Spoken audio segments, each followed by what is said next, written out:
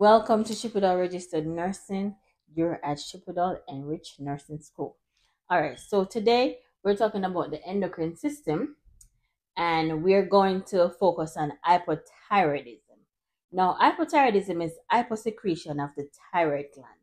Okay, so that means we are not producing enough, things are not working out the way we'd like it to work out, and so there is a low. Hypo stands for low. So when you think about hypo, think about low. I always use little things to try and remember the meaning for words in nursing, because it's a lot of words, and if you write hypo,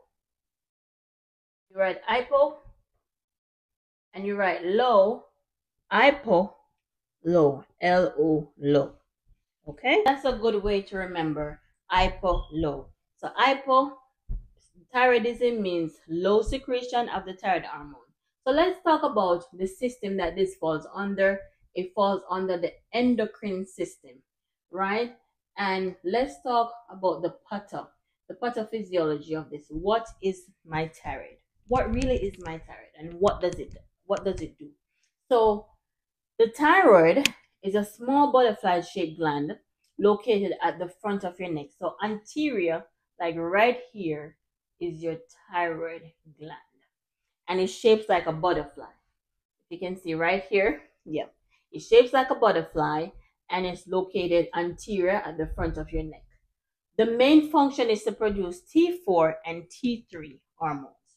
So it controls the body metabolism, like the basal metabolic rate, if you're hot, if you're cold. But when you're hypo, which means low, you're cold, you're chilly. And this controls the body metabolism rate and growth, along with growth. So your thyroid also produces calcitonin. And all right, so a lot of time people get the calcitonin confused with the parathyroid.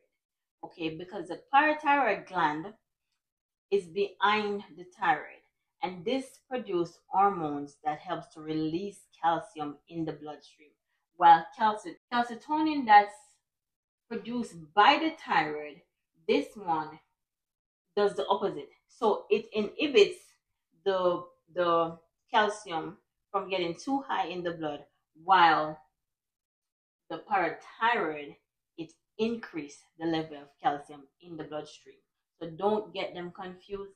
In further lesson, we will take on the parathyroid, so we'll understand it even better.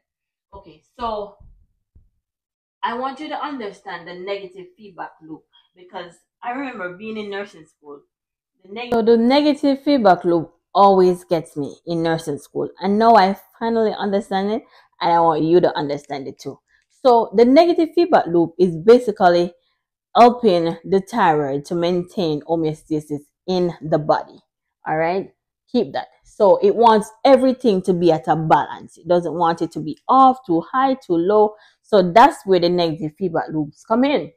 So the hypothalamus in the brain, right, controls how much the TRH, that's a shortening for thyroid releasing hormone. So it stimulates the pituitary gland to produce thyroid stimulating hormone, which is the TSH, which then stimulates the thyroid gland to produce T4 and T3. Now, T4 and T3, those are the two hormones that the thyroid produces, right? And listen, and this is a key point, T4 and T3 need adequate level of iodine in the body. So in order for this thyroid to function properly, to make enough T4 and T3, even though all of this is taking place, we still need enough iodine in the body. And a lot of Nclex and nursing questions will come up about the iodine that's needed in the body. All right, so let's talk about a patient. Patient comes in, because this is how we're going to picture things. Patient comes into the hospital. Patient A comes in with these symptoms. So this is how the patient is going to present. Patient will present fatigue, weight gain, right?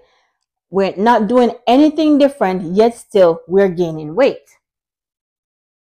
bradycardia, so that's the heart, which is very low heart rate, below 60s, and ear loss, cold intolerance. Patient is just cold, shivering, it's 80 degrees outside, and this patient is asking for blankets. Okay, decreased ability to sweat, puffy face, so the face just look, bloated, no sweat, puffy face, cardiac enlargement tendency, and can develop heart failure.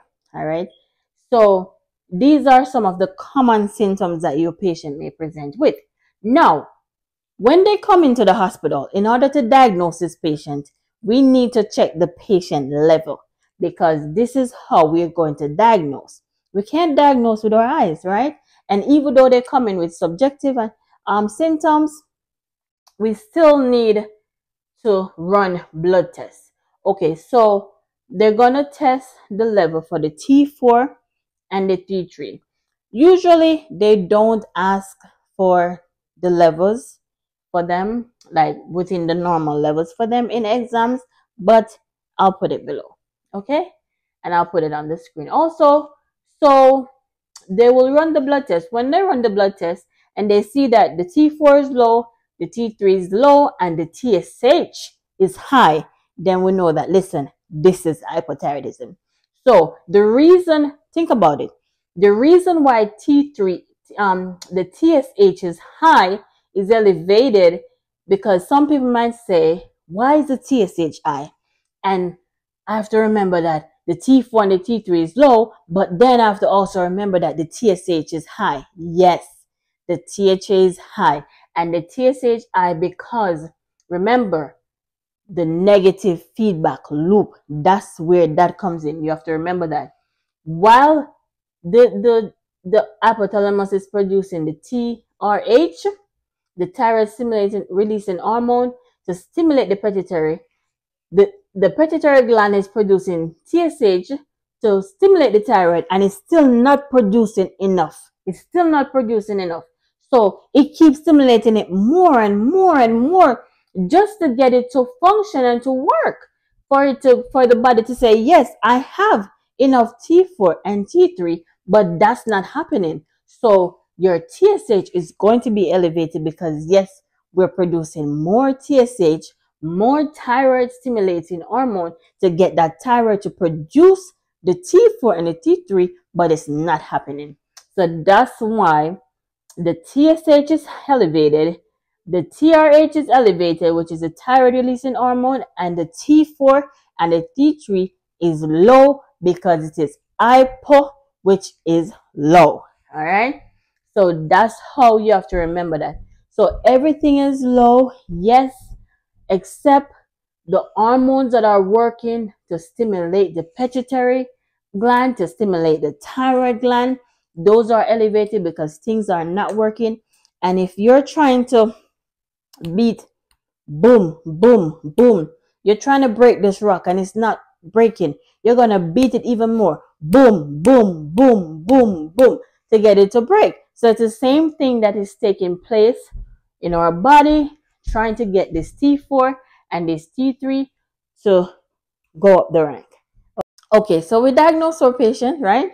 And we know the pattern, we know the system, we know it works in the brain, we know about the hormones, we did the blood work, and now it's time for the nursing intervention. Now, whatever order the doctor put in for this patient, we are going to follow the orders. We're going to medicate the medication as prescribed. This is very important. And we're going to teach our patient, because nursing is all about assessment, teaching, right? So intervention, the number one thing that we do is to replace the thyroid hormone, which is called levothyroxine or Synthrodine. They're the same medication. It's just, you have the brand name, the generic name. Yeah. So another thing is teaching. So before we even reach to the teaching, our patient is cold. We're going to give nice warm blankets to keep our patient warm. Don't have the temperature too low. We bring it to like 75 degrees. Offer comfort. We're going to take our time. Tell the patient, to take time to do stuff, because remember, they get very fatigued. their mind, they're not really thinking so clear. It's like everything is just slow. So we have to be very gentle with our patients, take time with them, and provide the best comfort for them. Also, when it comes to nutrition, we have to teach our patients to follow like a low cholesterol, low fat diet, low calorie diet. Because remember, our patient is gaining a lot of weight, and we don't want them to continue gaining that weight. And even a little exercise program that will help them to burn some calories. So that will help them to feel more comfortable. So low calorie, low cholesterol, low saturated fat diet, a exercise program, avoid sedative and opioid. Remember, they're already not thinking clearly.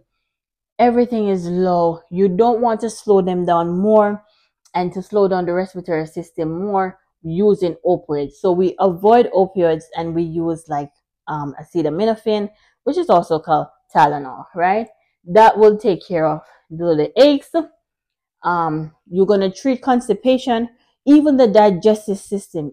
Everything is moving very slow. Think of everything as being low, slow, fatigue, lethargy. So everything is low and slow. So we're going to treat our patient with maybe some Miralax to help them with the constipation, right? And remember, symptoms vary per patient. Everyone is different. And so some patients may come in with one symptoms, others may come in with other symptoms. All right. Another thing that I want to emphasize on is also the roles of the T3 and the T4. Please remember this, because this is very, very common in exam question, whether for nursing exam or for the Nclex. These questions will come about. So roles of T3, T4, we know that it can increase the heart rate depending if it's high, if it's low, stimulate the sympathetic nervous system, and that's why, you know, our patient mind may be very cloudy and they can't think right. Decrease or increase of the body temperature, regulate the TSH produced by the pituitary gland, increase or decrease basal metabolic rate, and we know that's why the patients will end up gaining weight, because the metabolic system is just low, right? So be sure to teach the patient their discharge teaching. When it comes on to Synthroid or levothyroxine sodium, this medication should be taken before breakfast in the morning. So usually at the hospital, this medication is usually prescribed at like 7 a.m. So we'll give the patient this medication between 6:30 to 7:30 a.m. This should be taken on an empty stomach in the morning before breakfast, like 30 minutes to an hour before breakfast. Make sure you teach your patient that. Try to take their medication the same time during the morning, so they keep a good schedule, right? Never stop. Teach your patient, never stop taking this medication abrupt. Just one time, boom, get up one morning, okay, I'm gonna stop taking my medication, because this will cause the coma. The myxedema coma is very common. We stop taking medications just like that. Just to explain about the myxedema coma, it's very rare, but it is life threatening. So when you're in a state of hypothyroidism, low secretion of thyroid hormone for a long time, you can really get into this coma, right? And we don't want that for a patient. Teach them to take Tylenol for pain, and keep taking their medications on time in the morning before breakfast. This is very important, and it's a very big question that I see a lot on exams and also on Nclex. Okay, and also the myxedema coma. They'll bring you the questions about it, not a lot, but they'll bring you the questions about it. Also, please note this. One of the main causes of the hypothyroidism is caused by Hashimoto's disease. And Hashimoto's disease is basically an autoimmune disease. And with autoimmune disease, the thyroid, the body, which is the immune system, I should say, is basically attacking the thyroid gland. And when it attacks it, when it secretes the antibodies that attack the thyroid gland, it's basically killing the hormones. So the thyroid is working, the thyroid gland is working, it's producing the T4 and the T3, but because of the autoimmune disease, which is the Hashimoto's disease, this is causing the cells, the T4 and the T3, to die. So then the body is not getting enough T3 and T4 hormones because our own immune system, our own body within the antibodies within our bloodstream, within our lymphatic system, they are killing the thyroid hormones. Okay, so that is also one of the main function, and I also see that question on exams. So know that autoimmune disease also affects the thyroid, and it's called the Hashimoto's disease, and that's also one of the main, along with the iodine deficiency. So it's autoimmune and iodine deficiency. Those two are two of the main cause of the thyroid, of the hypothyroidism. So thank you for watching Ship It All Registered Nursing on hypothyroidism. Our next lesson will be about the myxedema coma along with the hyperthyroidism. See you soon. Bye. Remember to like, subscribe, comment below, and I hope you pass your exams. Bye.